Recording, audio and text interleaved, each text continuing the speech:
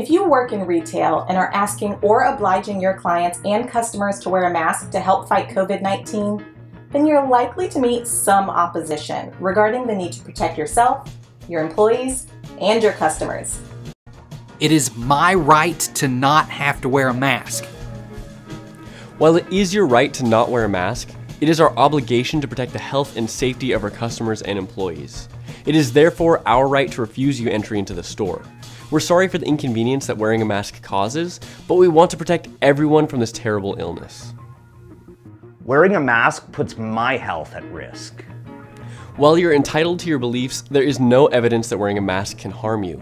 It's been shown to reduce COVID-19 cases, and we need to do everything possible to do that. Your life and that of everyone you care about depends on it.